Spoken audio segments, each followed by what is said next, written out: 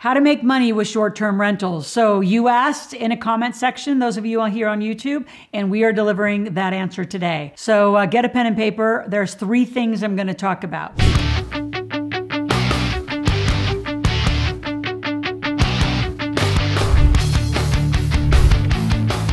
So number 1, I'm going to talk about just the types of short-term rentals. What's all your categories you can make money in?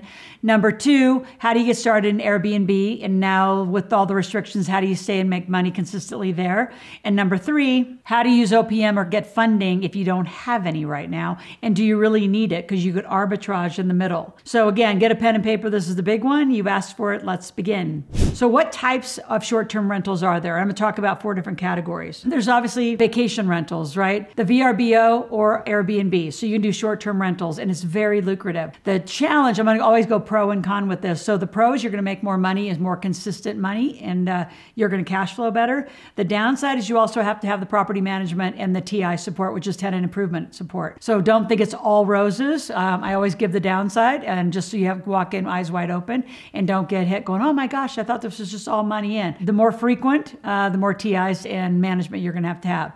Number 2, private rooms in your primary resident or remodeling. I've seen a lot of like single, people that have a beautiful home. They rent by the room in high construction areas. That's a huge one. Like in the Boise market, we've been up there the last few years and really doing a lot of projects. So they needed to move in a lot of workers. So folks that had, 3 extra rooms, they rented it for $500-$700 a month just for the room.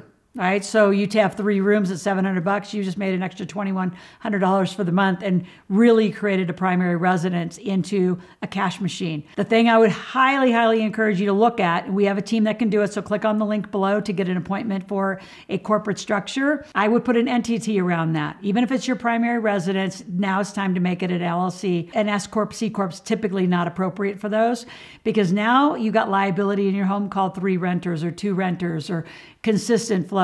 The other thing just in general about structure, the more frequent you have humans are a huge liability.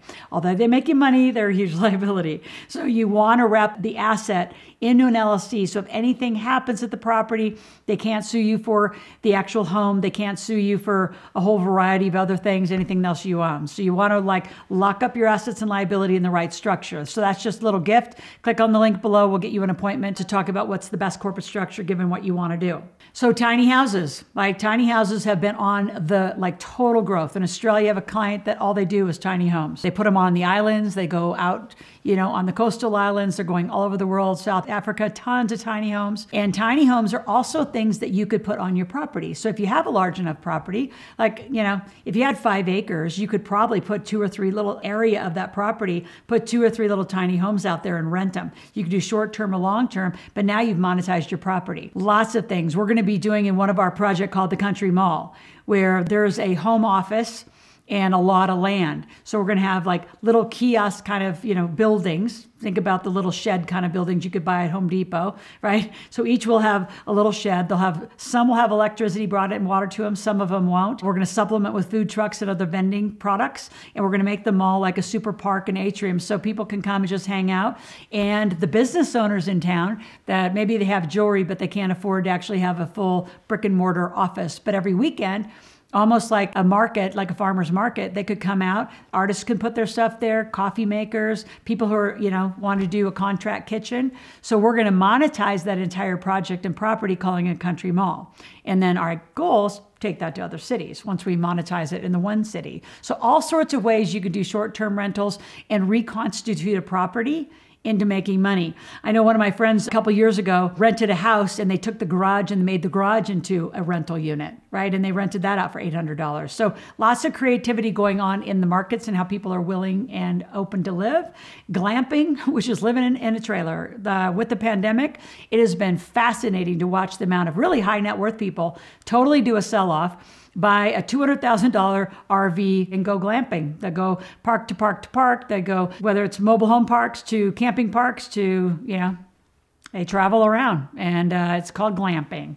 So lots of ways to do it. You could also rent out. I know a few people renting out their campers now. I know some people that are renting out their RVs, renting out their boats. So people are willing to live in various situations. I have a client who actually Airbnbs their boat. And a lot of people want to check out boat living, so they'll go rent it for a month. Whole thing's odd to me. Don't know, don't care. This is about you and how you can make money in short-term rentals. Lots of creativity is what I would say. So how do you get started in Airbnb? Well, if you don't have any money or means, you could be the manager in between. So you could find the people who own the properties who want to convert their property into Airbnb and represent them. And then you run the ads to find the people to actually come and rent. So if you just do the management and do the fulfillment to make sure that they are full all the time, you can make 10%-ish.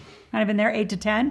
If you actually do all the turn, where you actually are coming in with the cleaning crew and every time doing the turn and cleaning and making sure that, all the dishes are working and the electronics are working and everything's working, you get up to 20% of the rent.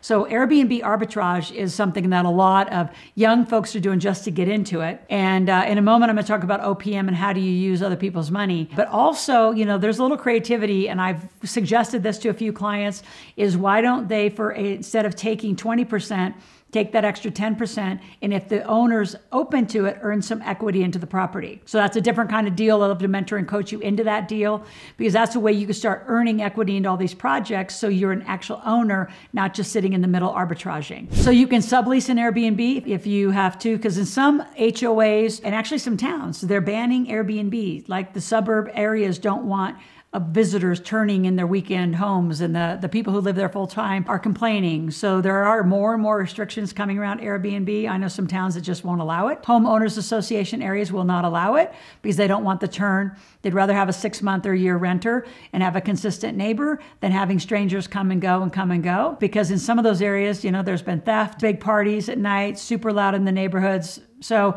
be very careful where you select. I would get to the building planning commissioners. I would get to the chambers. I would find out what's going on in the town. And is it really a long-term opportunity or short-term opportunity, depending what's going on in the town? We live in Lake Tahoe area. A lot of the California sides have banned it. Like the Nevada sides continue to have it open. So people have just shifted down the road. But that's all got the same complaints because there's just too many on the Nevada side. There's too many long-term owners there that don't want a neighboring house to just have a constant churn of partiers. So it's interesting. So be aware where you are. And before I give you the OPM talk, I want you to subscribe to this channel. I want you to subscribe, click the notification button, and then watch the video. And if there's a video that you want more content about or you want clarification, go to the comment section, put it in, and I'll be right back out here. And this is one of them where we're delivering back what you wanted to learn about. And I'll do this all the time. So share this with your community of people. So like it, share it. I want huge viewership in 2023 as we move into this next year. So if you really want to change your conversation with money and business, you need to be here. It's a very unique channel and a very broad breadth of content that I deliver on a daily basis, 10 to 12 minutes. So last thing, how do you get OPM for short-term rentals? So first of all, I'm going to go back to the good old basics. If you have good credit, go down to your local bank. They're actually still some of the best interest rates you can get in this environment. There's extra fees using mortgage lenders. And if you don't have good credit, go find somebody who has OPC, other people's credit. Maybe you have the money and they have the credit. Together you can do a deal. If you don't know how to do those deals, go to AskLoral.com, put in your comment and your question, and maybe we can mentor or coach you into how to understand how to do these deals. They need to be in an operating agreement, in an LLC, not just some individual, like casual little document handshake agreement. Most likely that will blow up for you. OPM is everywhere. There's so much cash on the sidelines right now with the market the way that it is, crypto the way that it is. There's so much cash. You could get hard money loans from other people. You could get funding, 0% financing for 21 months. That's my favorite because it costs you nothing but good fundability. And if you don't know how to get fundable, again, click on our link below and set up a time with one of our lead strategists. We'll talk about how we can help you get OPM funding and really coach and mentor you through that. At any time, go to AskLoral.com, make a comment, ask a question, ask for a request, and we will be right there with you. Let us help you make 2023 the best. My theme for 2023 is be free in 2023.